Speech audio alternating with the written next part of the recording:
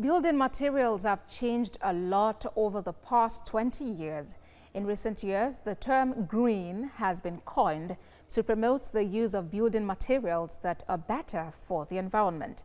It is a concept that has the support of the Ministry of Works and Housing, who is equally concerned about bridging the housing deficit and providing affordable and accessible housing for Nigerians. Correspondent Habida Lawal now reports. Nigeria, like the rest of the world, has in recent years suffered extreme weather variations, rising sea levels, desert encroachment, excessive rainfall, erosion and land degradation. All these phenomena threaten ecosystem and have devastating effect on humans, affecting food security, livelihoods and the very survival of the people.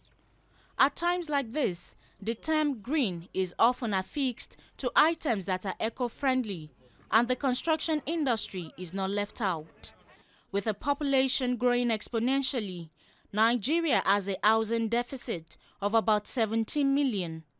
But while trying to bridge this housing deficit, government is mindful of the need to use building materials that are not harmful to the environment. It is why the Works and Housing Minister Babatunde Fashola had paid a visit to this prefabricated and installation building facility.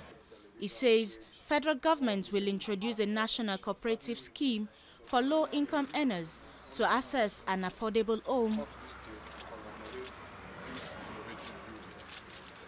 Very soon we will initiate a national cooperative housing scheme. And the objective behind it is to use cooperatives in housing. We've seen that cooperatives have been successful in markets, they've been successful in agri, they've been successful in transportation. We think that they have a very, very huge and unrealized potential in housing. An estimated 80% of Nigerians living in decent, informal housing structures with no basic amenities and in deplorable conditions. Only few own the house that they live in. The need for functional and affordable housing as a prime component of the federal government's goal of lifting millions of people out of poverty and improving the quality of their lives. These buildings are made with shipping containers. With buildings like this, apartments can be finished quickly and in some cases, easily movable. Habida Lawal, TVC News, Abuja.